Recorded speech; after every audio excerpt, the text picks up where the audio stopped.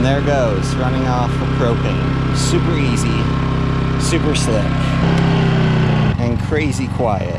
I love these generators. Today I want to discuss and show you 3 things that I think are important when it comes to backup power. If you follow my channel at all, you know that I love solar power stations. I've done many reviews and videos on those. But I do want to touch on something that I think is critical when it comes to backup power, and that is some kind of gas generator. First thing I want to talk about is the wisdom in pairing gas with batteries and power stations. If you're like me, most of the time when the power goes out, it's due to a crazy storm or something like that, and there's usually clouds and it's not a bright sunny day like it is today. So generating power with solar panels can somewhat be difficult for the first little while. Obviously, you want to have your power stations charged up, but you know, if it's a prolonged snowstorm, which is usually the case here where I live, you end up needing more power before the sun comes back after the storm. And so having a backup power source like this is critical. Keyword being backup. I still like to have my batteries and power stations be the first line of defense, and then this just helps supplement that. It also contributes to operational security. So I can run this in the daytime, charge up my power stations while I'm awake and can keep tabs easily on it. And then at nighttime, I just sail through the night using this power stored in the batteries in the power stations. And this is tucked away inside, safe and sound. There's no noise. There's nothing drawing attention to me at that time. The other thing that I want to talk about, part 2, is smaller size generators that can be expanded. So in my case, I have the EU2200i, and I have the companion model to this, so I can parallel them together. And I found that that works the majority of the time. In fact, one of these usually provides power for my critical loads 90% of the time. There's just a few occasions where I need a little extra power, and in that case, I fire up the other one. But I get incredible run times and efficiency doing that.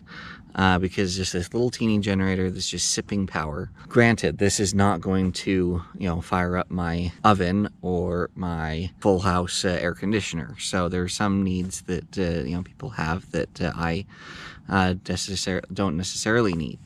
I have like a mini split that I use, and it keeps one of my areas cool and heated. This runs that just fine because it's just a small 9,000 BTU 120 volt mini split, and that covers my bases till the power comes back on. So again, everybody's different, but I think there's wisdom in getting generators that can be scalable. So maybe you get one of these and then a slightly larger one that can do 240 volt split phase. And so when you have the need to fire up the whole home air conditioner or fire up the oven or whatever, you can, but it's not that giant generator running all the time. And this one can just kind of keep the other loads going while solar can't fill that in. So I personally am of the opinion that if you are running power stations of any kind, one should have some kind of backup power solution that doesn't rely 100% on the sun shining. Part 3 that I want to talk about is having contingencies and multiple power sources. So it's all good and well to be able to dump some gas into this bad boy and fire it up. But sometimes I've been shirking and haven't gone to the gas station to get gas or replenish my gas stores. Some people are really good at that. Other people, like myself, are really bad at that. And I don't want to ever be caught without some kind of solution. So in my case, I converted, and you can see part of this. I'm going to go into a little more depth on this conversion, but I converted my generator to be tri-fuel. So not only can I put regular gasoline in it, I can also run this on propane and natural gas. Honda and Hutch Mountain that provides these conversions are not sponsoring this video or didn't send me anything. This is something I paid for with my own money about 6-7 years ago, actually. I just want to make this as educational as possible.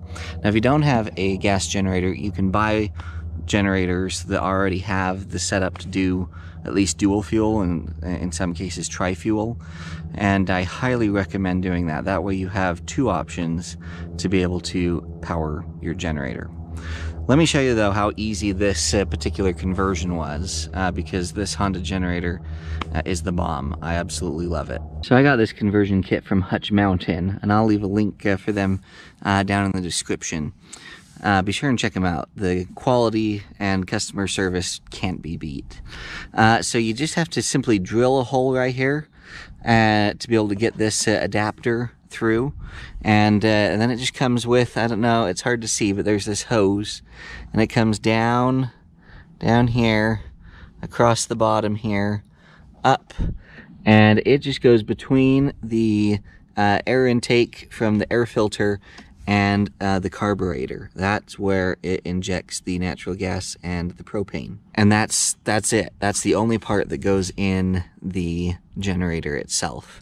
Super, super easy to install. I'm not going to go into the installation details, but basically there's just a few screws that you take. This air filter apparatus slides out, you put the fitting on, and then just slide it back into place, route it through, screw this on, you're done. So it's super, super easy and straightforward.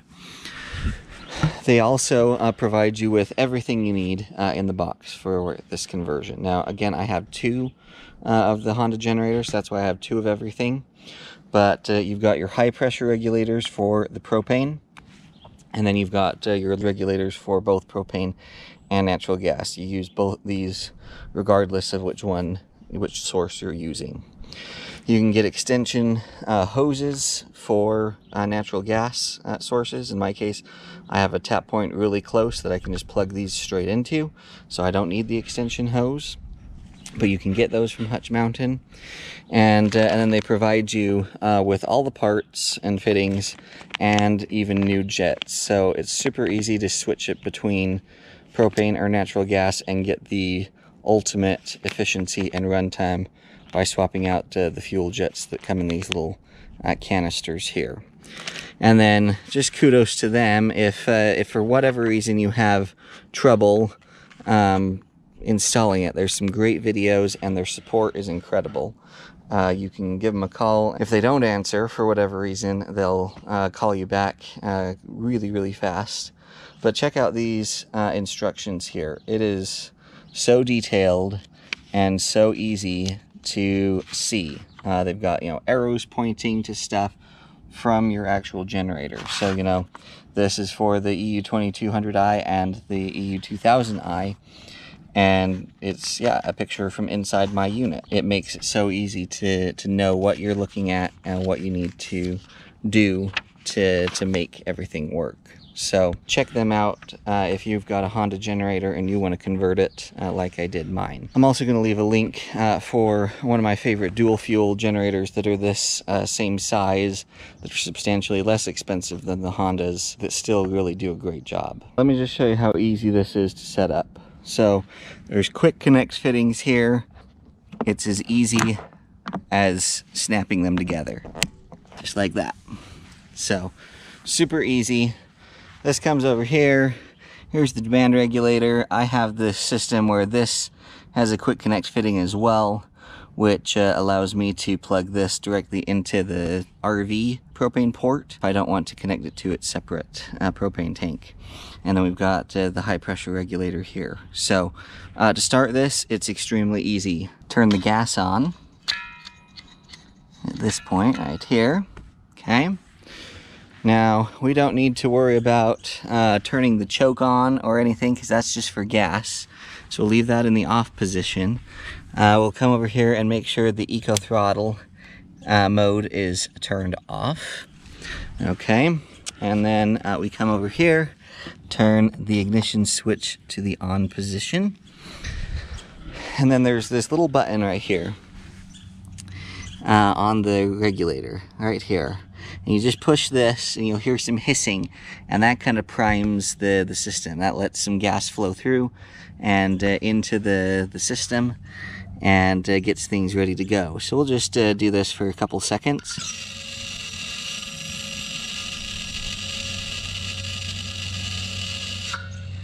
Okay. Something like that's great. All right, and now we're gonna try to start it. I'm gonna need 2 hands.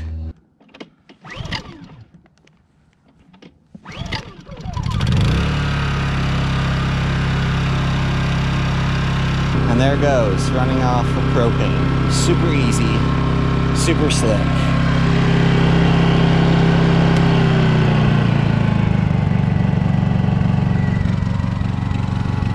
And crazy quiet.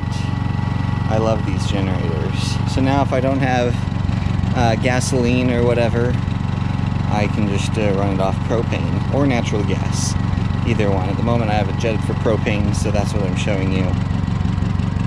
Propane is super easy to store. There's a lot of benefits. It does give you a little less power output though than normal gasoline, so keep that in mind. To turn it off, it's quite easy. Just turn that on, kill the gas. And it burns up the rest of the gas, and you don't have to worry about there being gas in the system. And then you can just turn the engine switch off. If you're just stopping for a little while and you're going to start it again and not take it apart, you can just flip that off. Then it keeps everything primed and ready to go. So now this gives me 3 options and sources to run this from.